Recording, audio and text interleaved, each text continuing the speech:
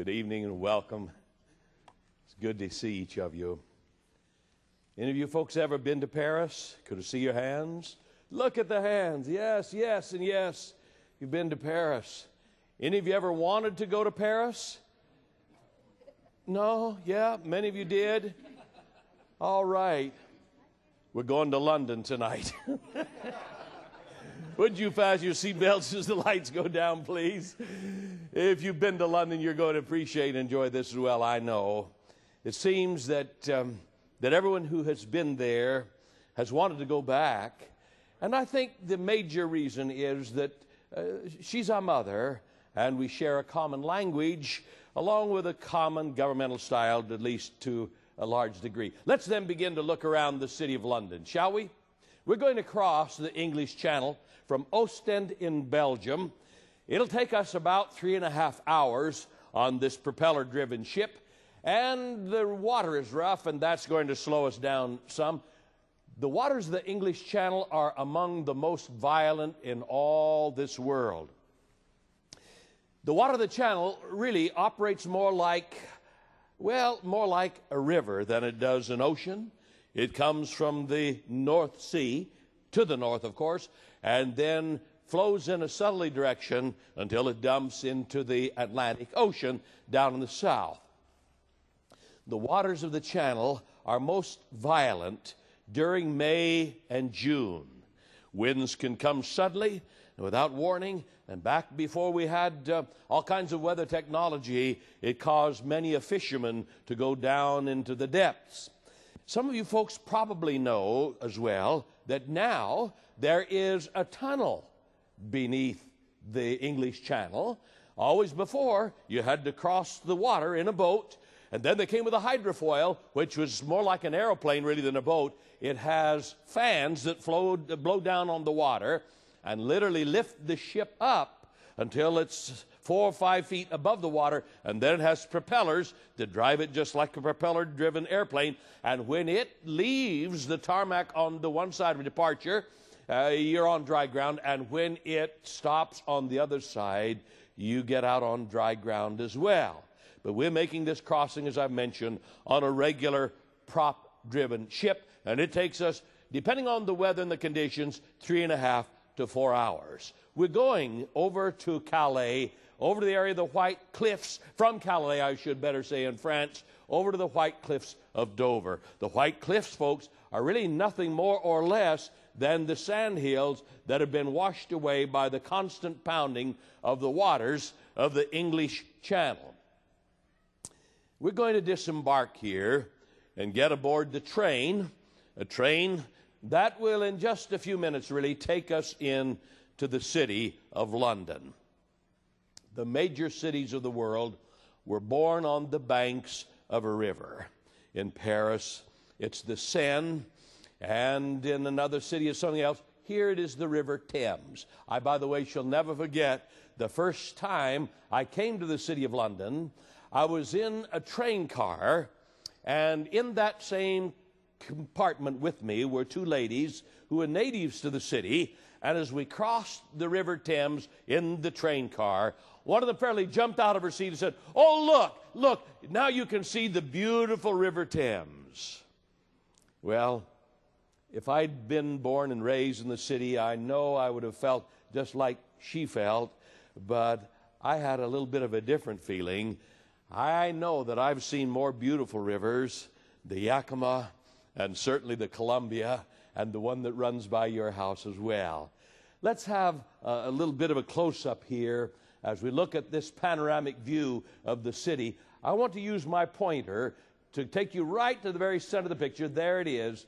That, ladies and gentlemen, is the dome to the largest Anglican cathedral in all the world. It's the second largest cathedral because St. Peter's over in the Vatican is first, but it is the second largest. It's an Anglican. It is really kind of the mother church of the Anglican communion. And here, of course, in the United States, we call it Episcopalian. Now I'll take your minds back many years, and you'll remember when a beautiful, beautiful girl by the name of Diana married the prince. Prince Charles, Lady Diana were married inside that beautiful, beautiful cathedral. The architect of the cathedral is a man by the name of Christopher Wren. And if you want to read an interesting biography, go to your library, or perhaps you can pull up the information off the internet. Read a biography or two of Christopher Wren.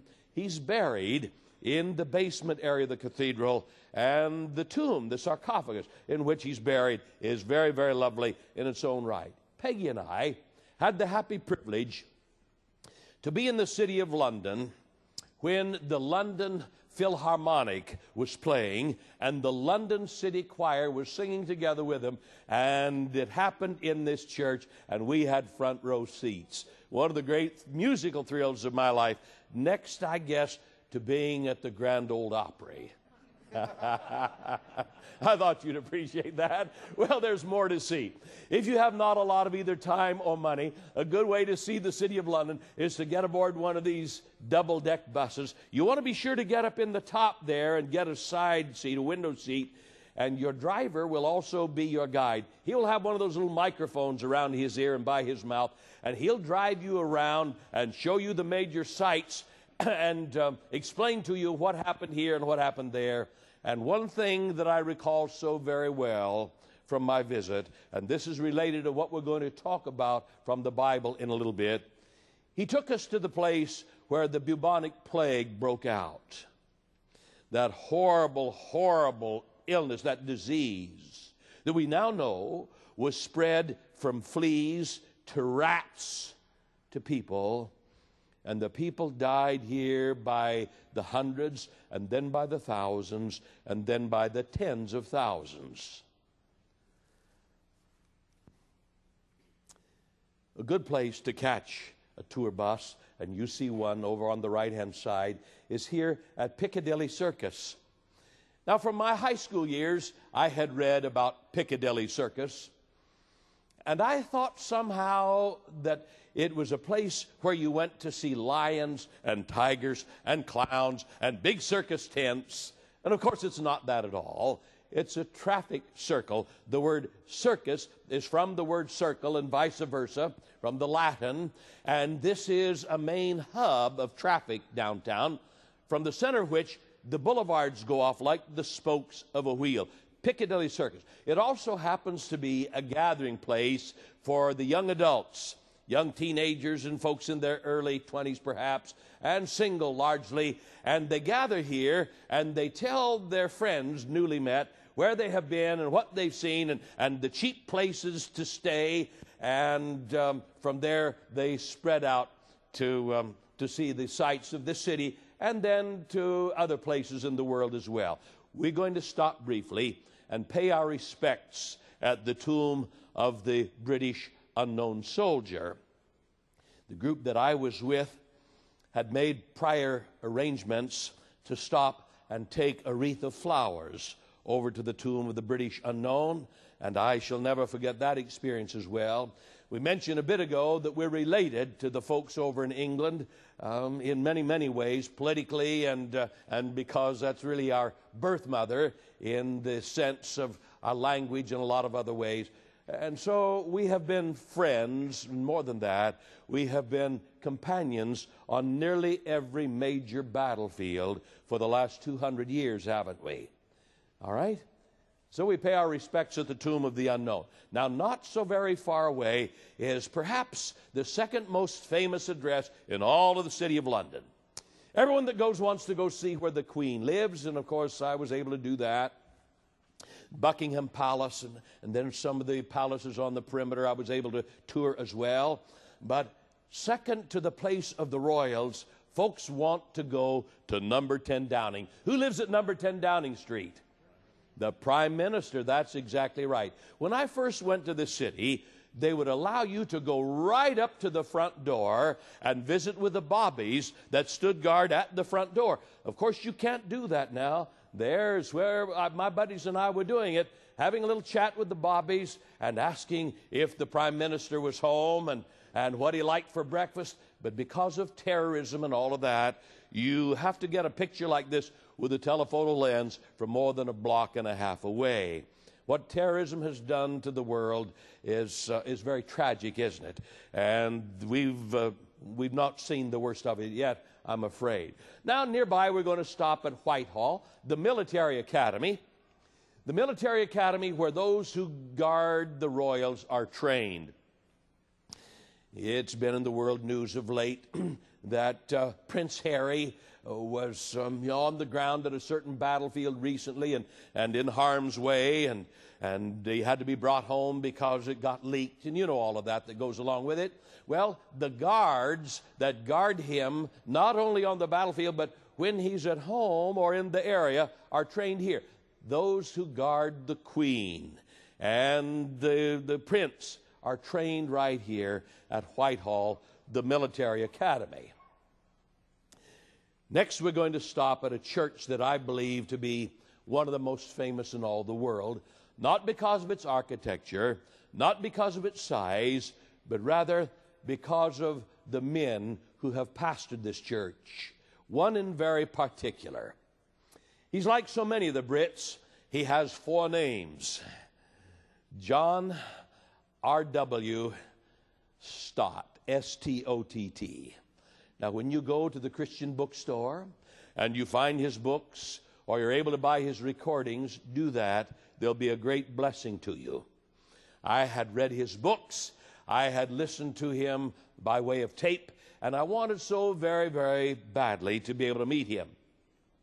I knew that if I would get a seat in his church, I would have to get there early, because while the majority of the Christian churches in and around the city and the surrounding areas are largely empty on worship day, this church is packed to the rafters, packed until often there's not even standing room. And so I left my overnight place at about 9 the next morning, got aboard the subway. They over there, of course, call it the Underground. Got off at Piccadilly, which is only a block or 2 from here. And then I double time. I jogged right on down. From half a block away, I could see that there was already a line in front of the door.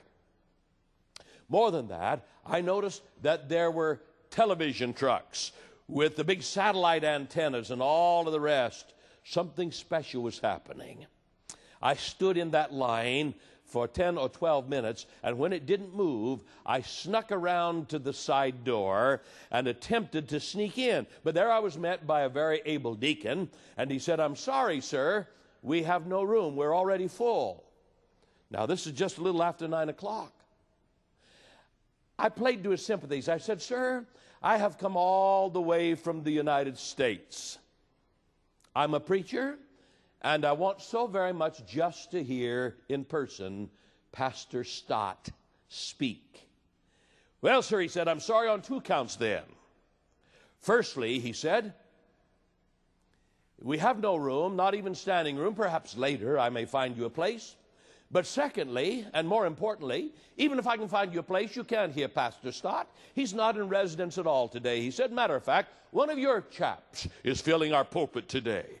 Now, whom do you folks think, what preacher would come from the United States over to this very famous church and fill it to capacity by 9 o'clock? Whom do you think it was, huh? Who said Jim Baker? I heard you people. Come on now. No, it was Billy Graham, indeed. And after a bit, the deacon came to me, and he said, "I found you a spot, sir." And it was right up front. And I was seated, and I heard Dr. Billy Graham present a message on the Shepherd's Psalm that I think I shall never forget. And afterward, I had the privilege to shake his hand. And that's my claim to fame. I had to wait another 8 years in order to meet and hear John Stott. I was working in the city of Birmingham, Alabama, when he came to the Baptist University there, Xavier University, and he taught a class for 2 weeks on preaching, and I had the privilege to audit his class. I sat at his feet, had lunch with him one day, and told him the story that I've just told you about going all that way to meet him and hearing Dr. Billy Graham. Well, we're going to stop next at the place of Trafalgar. Trafalgar Square is also dedicated to the war dead of the British armies and Navy, more particularly. And atop that column that you see in the very center is a statue of Lord Nelson. British Admiral Lord Nelson, who led the British fleet out onto the high seas when their enemies fought them there with an armada much larger than that of the British. Their enemies, the French and the Spanish, combined together. And it was in that battle of Trafalgar that Lord Nelson was gravely wounded, but hid his wounds so that his soldiers would fight bravely on. And so he's honored here in Trafalgar Square. Now, we're going to pause at the place of lawmaking for the British. These are the halls of Parliament. Now, how many of you folks have ever been to one of the halls, or perhaps both the halls of Congress in Washington, D.C.? Could I see your hands? Yeah, many, many of you have been. I have been there. I lived and worked out of Washington, D.C. for 3 years. There is generally a sense of decorum. Some call it Southern gentility, Southern politeness. And the speaker will say, the lady from California now will speak. The gentleman from Louisiana now has the floor. And there is this politeness. With all due respect, someone will say in answer, you see, over here it's quite different. Someone stands up to speak, and about half of the folks out there say, boo, down with the bugger, let the lady sit down, boo. It's really bedlam, but they seem to get their job done nonetheless. The halls of Parliament. And here also we find, I suppose, the most famous clock in all the world. There it is. It was Roger Miller, the country singer and writer, who immortalized it, I guess, for all time, when he composed and sang that little ditty, England swings like a pendulum do. Bobbies on bicycles 2 by 2, Westminster Abbey and the Tower of Big Ben, and the rosy red cheeks of the little children. England swings. Now this you probably already knew. Almost every grandfather clock and almost every grandmother clock has the chimes that are patterned after the chimes of the Tower of Big Ben. So the next time your grandfather clock goes off, you'll remember this, won't you? I'm sure you will. We come now to a cathedral that is 1,000 years old, ladies and gentlemen. Instead of a place of worship, it's become more of an archive. It has become a burial ground for some very, very famous people. Nearly every member of the royal family, and by that I mean the kings and queens, not their children and grandchildren, but the kings and queens from the time of William the Conqueror even till the recent time have been buried inside here. In addition to the royals, there, for instance, is Poets' Corner, where in crypts you'll find the tombs of Keats and Shelley and Byron and so forth. Samuel Johnson, perhaps the greatest speaker and writer in all of the English language, is honored inside here. But I want to take your minds to a couple of things. Firstly, the architecture. The architecture here is Gothic, and I happen to feel it's one of the most beautiful examples of Gothic architecture. I remind you once more, it was built 1,000 years ago. Now, with that in mind, we're going to step inside and we're going to look up at the ceiling. Hand-carved marble, ladies and gentlemen. Done not with power tools, but by men with hammers and chisels and crude sanding implements. I think they did a good job. What do you think? Now, I'm going to take your minds to an event that happened here not so terribly long ago. The time goes by more rapidly than we young folks really relate to sometimes. At the time of the death of Princess Diana, her funeral was conducted here. And about where I'm standing to shoot this picture was the catafalque upon which her casket was, with the little note from her sons, William and Harry, "Goodbye, Mom." Do you remember her own brother eulogized her from nearby? Now, we're going to go, you and I, together around behind the high altar, and we're going to notice something that is of importance. That, ladies and gentlemen, is the seat of coronation. If and when Prince Charles becomes the King of England, he will sit in that chair, as the crown is placed upon his head and the scepter placed in his hand. But I want you to notice something beneath the chair. There has been made a shelf over the centuries right there, and inside that shelf there is a great big rock. I suppose that thing weighs 250 pounds.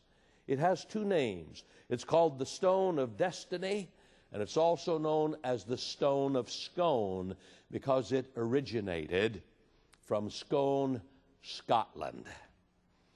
For hundreds of years before ever it was brought here and placed beneath the seat of coronation, the Scottish kings sat upon it while they were crowned. And then the British got hold of it and decided it'd be a good place for them to show it off here beneath their own seat of coronation. And a few years ago, some enterprising Scots got inside this cathedral. That's not so difficult, but they got this rock from out from under the chair, and I don't know, it must have taken 2 or 3 of them just to carry it, or maybe they had a suitcase that they tried to make believe they had camera equipment. I don't know how they did it, but they got it out, and they got it clear back up to Scotland, and they had it for about 3 days before it was discovered missing. And when the folks from England discovered it was missing, they had a fit. I mean, they were ready to shed blood. And the Scots said, we're not going to fight over a rock. Have it back. And so under heavy escort, they brought it back and replaced it here. But now the rest of the story. A few months ago, the government here said, look, it was your rock. It belongs to you. Have it back. You'd think someone was tired of hauling the thing back and forth, wouldn't you? But if you're going to see the thing now, they tell me you must go to Edinburgh in Scotland. The Stone of Scone, the Stone of Destiny. Now we've come, ladies and gentlemen, to 47 City Road. We've come to the church that was the last place of preaching of a man who's become my indoor sport.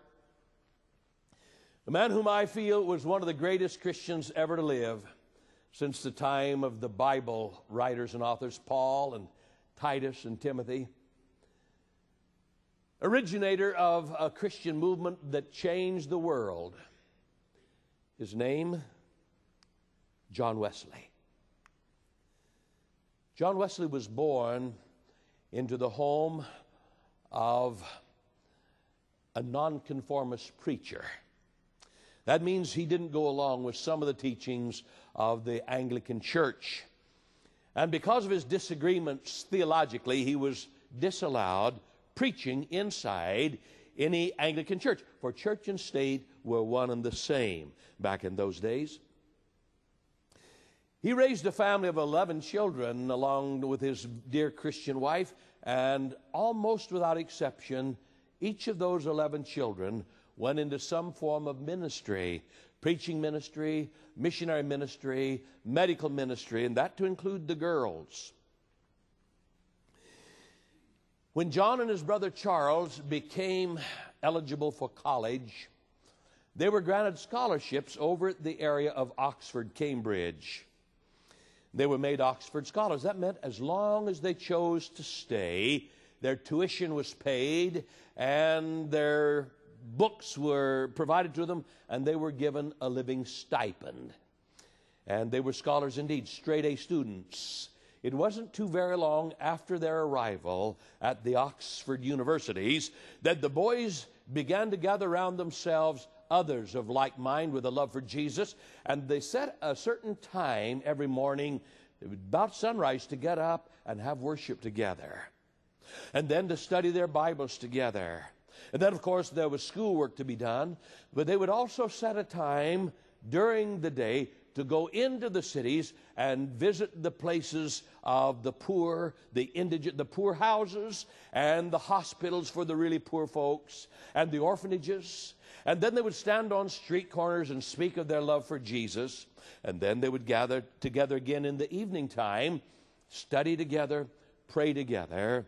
And ere long, this group of young men became known disparagingly as the Methodists because of their methodical practice of their faith of Jesus. A time for this, a time for this, and a time for this. upon his graduation, John Wesley decided he wanted to go and be a missionary in some area where they'd never heard of Jesus Christ. So he got aboard the boat and came over to what is today Savannah, Georgia, and he began a ministry to Native Americans. John Wesley was small in stature. At best, they say he stood about 4 feet and 11 inches, maybe 5 feet if he had heels on his shoes, but he was a Christian giant. There was a girl native to the area of Savannah, Georgia, who was smitten with him. I mean, she fell head over heels in love with him. And she began to tell around that they were going to be married. John Wesley has asked me to be his wife. I'm going to be a pastor's wife. And when the word got back to John Wesley, he immediately put out the disclaimer. He said, not at all. He said, I've never given this girl the slightest hint that I'm romantically inclined toward her. I've always been kind to her, respectful of her, but I have never suggested anything of a romantic nature. No, we're not going to be married. A couple of days later, her daddy said, oh, yeah? He said, we can either do it peacefully or you can do it in front of a shotgun, but you're not going to jilt my daughter. Oh, by the way, do you know what in Idaho we call a formal wedding? That's when you have a white shotgun.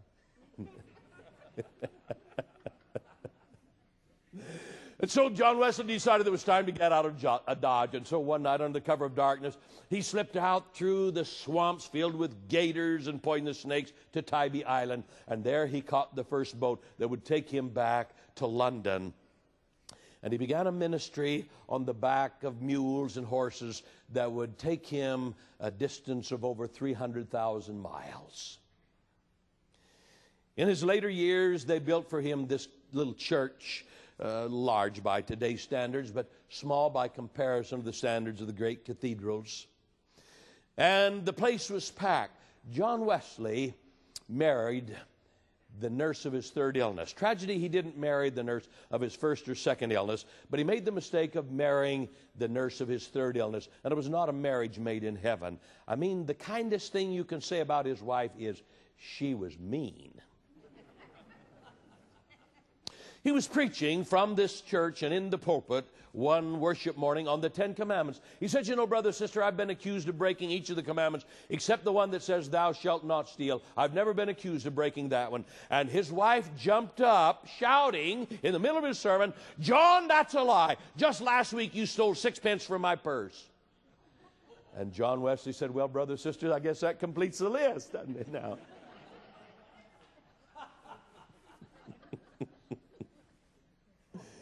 One day, one of his students, a pastor in training, came here to the front door of his little parsonage. The door was open a bit, and he heard inside noise, a ruckus. Fearful that there was a robbery taking place or something, he pushed the door open and went right in, and he said there he found John Wesley's wife mopping the floor with the poor little guy, literally dragging him around by the hair of his head. For his safety's sake, John Wesley separated from his wife and spent his last years, about 11, quite alone here. He's buried around behind.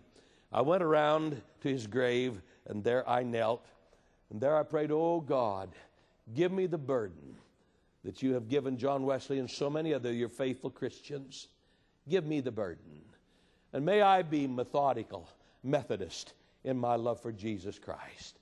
Thank you for traveling with me tonight. There have been a couple of alarming stories as regards your health and mine in the last couple of days. I'm going to share them with you only just very briefly. It happened in Los Angeles. A man in a motel, not the best perhaps, but certainly not the worst, discovered a white powder. He called the police, and the police came thinking, first of all, that it was cocaine. And some sampled it and sniffed like they do cocaine and tasted it on their lips. The tragedy is it was ricin. that terrible poison, that deadly poison that's made out of the castor bean. It's assumed now that there is one that is at least very critically ill, and perhaps as many as 20 or 30 others whose outcome we're at this point unsure of. It was the same poison, you remember, that a few years ago was used in the subways over in Japan to take the lives of around 40 people. And then yesterday, there was the announcement that in the city of Las Vegas, a certain health clinic has been using hypodermic needles more than once. And I shouldn't say that. I ought to qualify to say they're not using the same needle, but they're using the same vials, and they're using the same plunger. And the sad news is that they believe now that there have been somewhere around 40,000 people that have been infected because of this with either hepatitis or the HIV virus or both. Disease going like wildfire in so many parts of the world, and the prophecy suggests that they're going to come to this part of the world as well. It was science fiction only just a few years ago. Some of you will remember the Andromeda strain and the fear of a disease coming that would wipe out a large number of the human race. And then there was the movie Medicine Man, played by Sean Connery, that was too sort of on the side of make-believe. But more recently, there came the movie, some of you remember, that was acted by Dustin Hoffman, and it was based on a true story of a disease that was traced to the jungle, a disease that could very easily come to our own shores and be spread like fire in dry grass. I want you to open your Bibles, please, to Revelation chapter 21, and let's read God's future, God's plan for His redeemed. Revelation chapter 21. We've said over and over again that the revelation is for those who live in the last days. And we're going to begin tonight with the really good news. Revelation chapter 21, beginning with the first verse and reading down through to the end of verse 4. Revelation 21, verses 1, 2, 3, and 4. Here in vision says John, I saw a new heaven and a new earth. The first heaven, the first earth were passed away, and there was no more sea.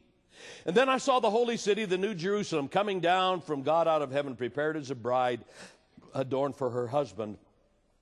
And I heard a great voice out of heaven that said, look, the tabernacle of God is with men. He's going to be with them and be their God. And then He'll wipe away every tear from their eyes, it says in verse 4. And then there'll be no more death, there'll be no more sorrow, there shall be no more pain, for the former things have passed away. In the beginning, God created the world that was perfect. In the center of His perfect world, He placed a garden. In the center of the garden, He placed our parents, Adam and Eve. It was a perfect environment. In the end, we're going to return to the original. God's going to remake the earth. In the center of His remade earth, He's going to place the garden. In the center of the garden, He's going to invite His children to come and partake of the fruit of the various trees. In the beginning, they breathed fresh, clean air. They drank pure water. They had a vegetarian diet.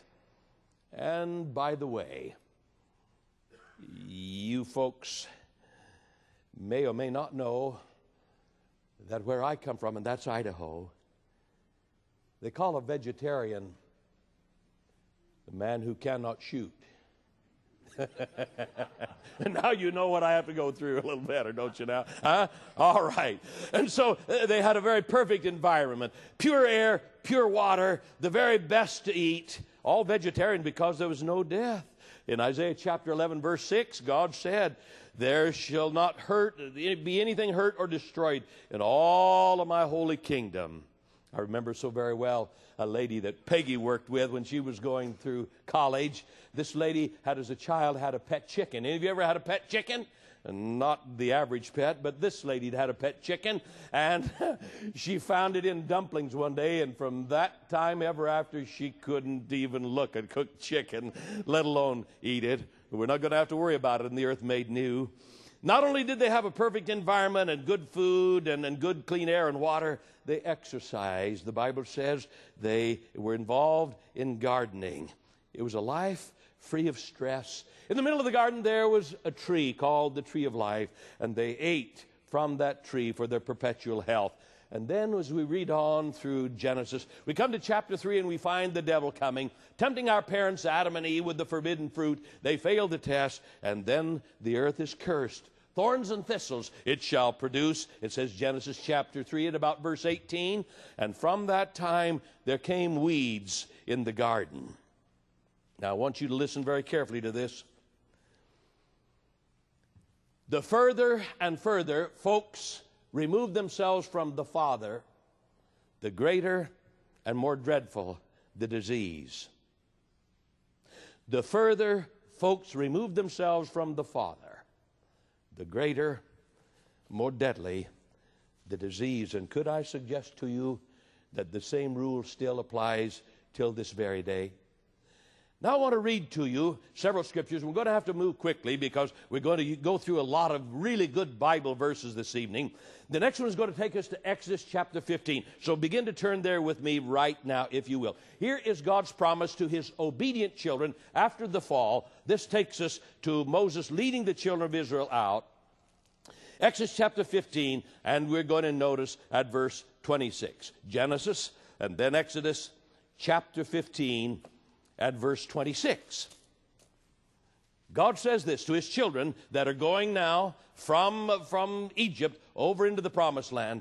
God says, if you will diligently listen to my voice, and if you'll do that which is right in my sight, if you'll give an ear to my commandments and keep my statutes, then I will put none of these diseases upon you which you knew in Egypt, for I, the Lord, have healed thee. That's good news, isn't it? Good news. God says if you'll do what I say, if you'll follow my principles, if you'll know my example and be faithful to it, then I'm going to bless you in many ways, including good health. Down in Egypt, the folks had been accustomed to a diet that was not according to God's original plan. Moreover, they were accustomed to being involved in immorality, sexually, and promiscuity. And we know that from the evidence that has been unearthed in the tombs and in the tomb writings regarding the golden calf. We read about the folks building the golden calf while Moses is up on the mountaintop, and somehow we just fall to the mistaken notion it was a simple matter of, well, they've kind of gone back to idolatry. But when the Old Testament says they rose up to play, it's talking about a sexual orgy. And so they had turned a long way from God and from his original plan in terms of diet and in terms of living the life that God had suggested that they lead and live. We're from here going to go to Jeremiah, Isaiah, and then Jeremiah chapter 30, and we're going to notice verse 17, and then we're going to go over a chapter or two and notice another verse. Jeremiah chapter 30, beginning down at verse 17. Jeremiah 30, 17. God says here in promise, I will restore health unto you. I will heal your wounds, says the Lord, because they have been called an outcast. I am the Lord of Zion who will take care of you. And that's from a modern translation. Now let's drop over, shall we, to chapter 30, Jeremiah chapter 30, and we're going to notice verse 7, chapter 33. We were just at 30. Chapter 33, and we'll notice together verse 6, and it's very similar. Here's God's promise to his children as regards their being faithful to him. Behold, I will bring forth health and cure, and I will cure my people, and I'll reveal unto them the abundance of my peace and my truth. Would you folks notice with me that good health and peace of mind comes at the point of following the truths of God? Jesus promised in John chapter 10 and the 10th verse, I have come that I might give you life, and that more abundantly. Jesus said, if you'll live my way, I will bring to you an abundant life. And he will do that. I know he will. Now I want you to go with me, if you will, please, to 3 John. Not John's gospel, those little Johnine letters right before the Revelation. And the third of them is very small. It's only just one chapter, and we're going to read verse 2. 3 John, the third little letter, and, well, let's read verses 1 and 2. Shall we do that? Let's read verses 1 and 2 of the third letter of John, right before Jude and then Revelation. Here's what he says. the elder unto the well-beloved Gaius, whom I love in the truth. Beloved, I wish above all things you might prosper and be in health, even as your soul prospers. And so there again we see the plan of God given and spoken through Jesus to his servants of the New Testament. I want you to be happy, and I want you certainly to be healthful as well. Now, in the last days, God says that there are going to be some serious medical difficulties in spite of modern medicine. And so I'm going to invite you with me, please, to transition. We're going to go to the last book, the Revelation, once more, and we're going to notice firstly at chapter 18. Revelation chapter 18, and we're going to read at verse 8. Revelation 18, verse 8, the last book for those who live in the last days. And this, by the way, has to do with the plagues. And the reference here is to spiritual Babylon. And that means all who have turned their backs on the clear truths of God's Word. To spiritual Babylon, there comes this warning. Chapter 18 of the Revelation and verse 8. Therefore, the plagues will come in one day. And I'm going to pause here to remind some of you folks that in the Bible, when you're studying a passage that is clearly prophetic, you interpret that traditionally to mean a literal year. Ezekiel chapter 4 and verse 6 and Numbers chapter 14, where God has said repeatedly, I have given you a day for a year. And so New Testament scholars have said that we're to understand this in terms of its lasting for a literal year. The plagues will come in a year. There will be mourning, and there will be famine, and she shall be utterly burned, for strong is the Lord God who brings the judgment. Now, with that in mind, we're going to go to the sermon of Jesus on end-time events. We referred to it nearly every evening. It's to be found in Matthew chapter 24, and we're going to read the 7th verse. Matthew chapter 24, to note especially tonight, verse 7. Matthew 24, 7. Here is Jesus' warning. You remember the context, and while you're turning, I'll just remind us once more. The disciples have said, Lord, what is it going to be like when you come back? Tell us so that we and our children and their children can be ready. And Jesus said it's going to be like this and this and this and this. And when you see these things happen, then know that the end is near. And so I take up the reading then, chapter 24 of Matthew and the 7th verse, where Jesus said, for nation shall rise against nation, and kingdom against kingdom. Now, I'm going to pause there for just a little bit to dovetail something that is not necessarily related, but I think will make a lot of sense to you. We talk about war and rumor of war being signs, and we think about this nation fighting with that nation and this country fighting against this country, and we could make tonight a long list of the wars that are going on between nations right now, and perhaps on another night we will take a careful look at that. But I want to share with you a little bit of the original language as it has to do with this passage. The word there that is translated as kindred against kindred. Nation against nation, kingdom against kingdom. The word is ethnos. Some of you A students are going to want to write it down. Ethnos. It's from that word that we have our word ethnic and ethnicity. What God is here saying is that in the last day, you're going to find a lot of folks that belong to the same race. They live in the same country, but the neighborhoods are at war. You see what we're saying now? Yeah. The Crips and the Bloods are fighting one against the other. Or the Hispanics are fighting against the blacks. Or they have divided up into gangs inside the prison. Ethnic groups warring against one another. And we're seeing that now, ladies and gentlemen, like we have never seen it in the history of mankind. And I think, again, that's one of the signs. Let's go beyond that. Nation rise against nation, kingdom against kingdom. There shall be famines and pestilences. And then it goes on to talk about earthquakes, and we've spent a good bit of time with that on other evenings. Pestilence. I've done my homework. The origin of the New Testament word pestilence is better translated as illness, disease, pandemic. And that all, by the way, comes from a man by the name of Webster, along with New Testament scholars. It comes from the New Testament word loimos, pestilence. HIV virus that becomes full-blown AIDS. Since 1981, there have been more than 30 million deaths as the result of that disease alone. May I take your mind down to sub-Saharan Africa? 60% of the population in the sub-Saharan Africa have today AIDS. Only 1 in 6 of them get any medication at all, and there is no cure. Worse than AIDS, is it possible? It is. Dr. Michio Kaku, a PhD degree from City University of New York City, said, and I'm quoting, "The viruses we now have in the making are much, much more deadly than any prior disease, including AIDS." Dr. Michael Osterholm from the Center of Infectious Diseases at the University of Minnesota said, and I quote, "Pandemics are like earthquakes, like hurricanes and tsunamis. They accrue." And he's getting back to this idea that we've shared before about the birth pangs, you know.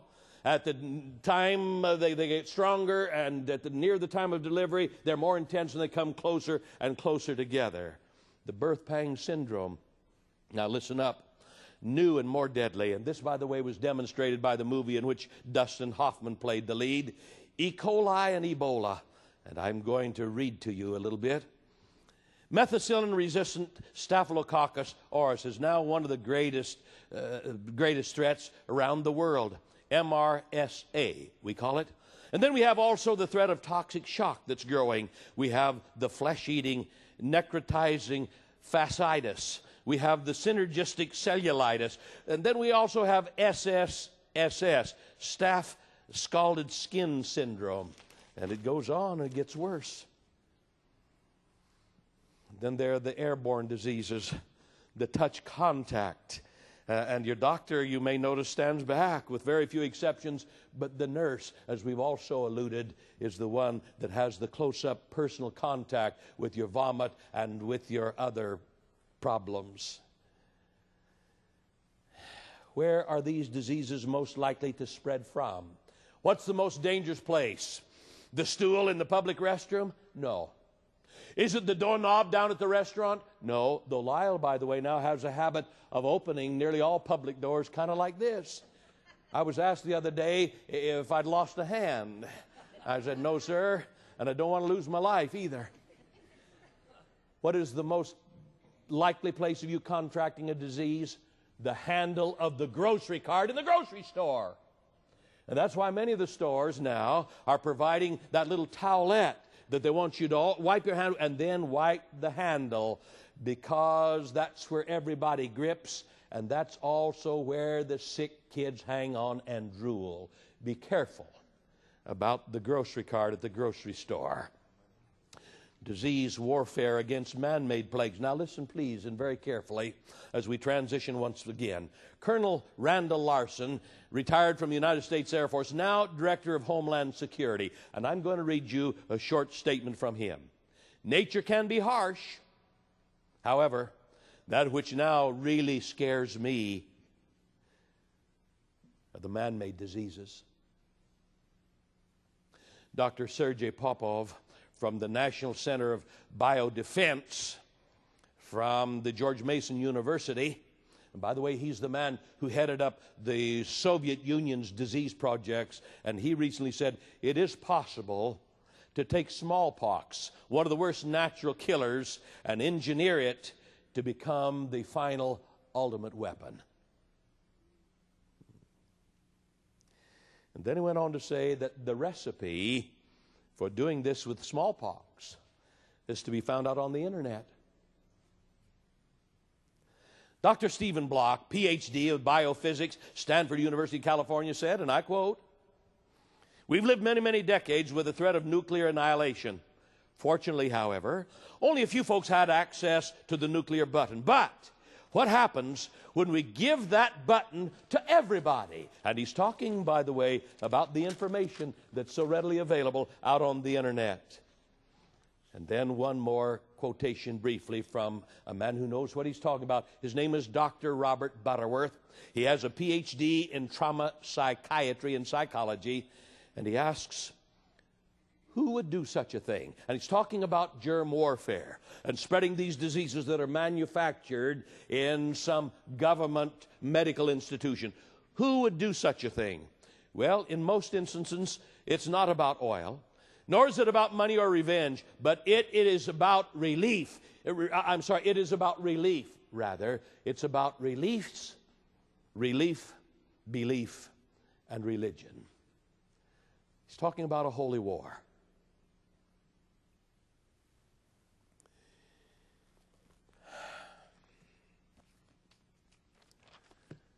Dr. Redmer, from the National Center for Disaster and Preparedness at Columbia University, recently said this: the thought of holding your little child in your arms while it's dying is something that is catastrophic to even consider. But in the event of this kind of medical emergency, the hospitals are going to be overrun. The scientists are going to be racing to find some kind of a cure, some kind of a help. But look how long it's taken us to find relief for cancer. God said that in the last days there were going to be plagues. There were going to be diseases, rampant and pandemic. And we're on the verge of it now. And we could become discouraged, and we could go into hiding. We could go to some remote part of the world, crawl in a hole and pull it in after us. But that's not God's suggestion. This gospel of the kingdom must go to the whole world. We have a work to do, and God has promised His children, I'm going to keep you well while you do my job. And so we're going to conclude now with some promises from God's Word. In Psalm 91, verse 10, God said, there shall no, you know it, help me, there shall no evil befall thee, neither shall any plague come nigh thy dwelling. Malachi chapter 4 and verse 2, there we have God's promise, the sun shall arise, talking about Jesus and His second coming, the sun shall arise with healing in His wings. Revelation 21 verse 4, where we began a little bit ago, there God says, I shall wipe away every tear. And there'll be no more sorrow, no more suffering, no more pain, no more death, for the former things have passed away. I want to tell you, ladies and gentlemen, it's going to be a pretty safe neighborhood. It's going to be a pretty healthful neighborhood when God comes to pitch His tent in our neighborhood. Don't you think so? And that's His promise. John said, I saw the holy city, New Jerusalem, coming down from God out of heaven, prepared as a bride adorned for her husband. And by the way, here's an interesting thought that came to me not so very long ago. I was asked to go to conduct a wedding this past summer.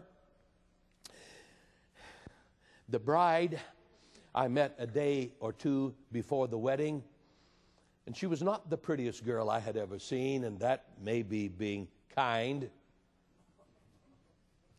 Sweet and good, but not necessarily beautiful. But when she came walking down the aisle, beaming,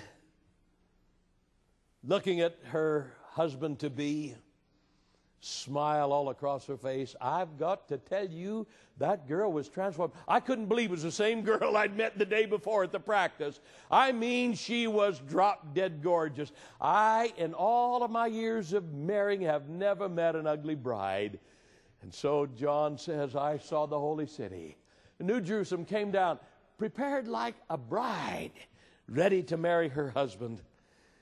And then Jesus says, I'll wipe away every tear from their eyes. And God our Father said, I'm going to build my tabernacle. I'm going to put my tabernacle in your neighborhood. And that, folks, is an allusion to the Old Testament times when a goat herder or a sheep herder would be out in the wilderness tending his sheep, out in the area where robbers and brigands and bad guys would come after dark and beat up on you and take all of your goodies. And so a man alone would see the fires of others who would congregate together for the purpose of safety and the enjoyment of fellowship and singing. And that's what God says. I'm going to, at the end of all things, put my house in the middle of your neighborhood. It's going to be a pretty safe place, isn't it? We're not going to have to worry about the thief or the robber or the rapist, and we're not going to have to worry about diseases, pandemics, plagues, or even the common cold. And so I say once again, hurry back, Lord Jesus. The Bible refers to our Lord as the great physician, the great healer. And I want him soon to come. Peggy and I, a few weeks ago, lost our middle child. Suddenly, no warning. It was the picture of health. But he had, in the 15 years prior to his death, been involved in about 6 automobile accidents. 2 of them very, very serious. None of them his fault, by the way. This, by the way, is one of the reasons that I say to you folks every evening when we conclude, be sure to wear your seat belts. But one of the accidents that happened to my boy, his back was broken, and he had internal injuries, and he had skull injuries, and he was bleeding about the face and the head, and the hospital called me and said, your son is dying.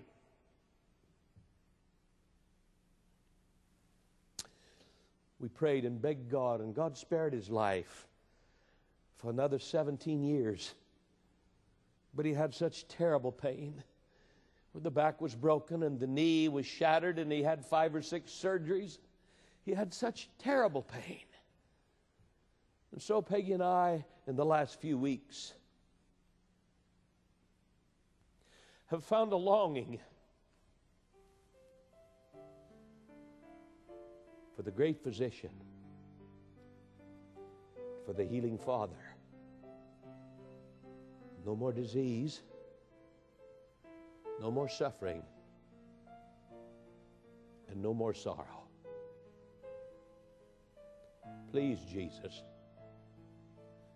hurry. Let's pray. Please, Jesus, come back as soon as you can. In the interim, we have children and grandchildren and many other spouses that we love so much who are not ready. Make every appeal to their hearts. Don't give up on them, but at the same time, don't postpone your coming. In Jesus' name, amen.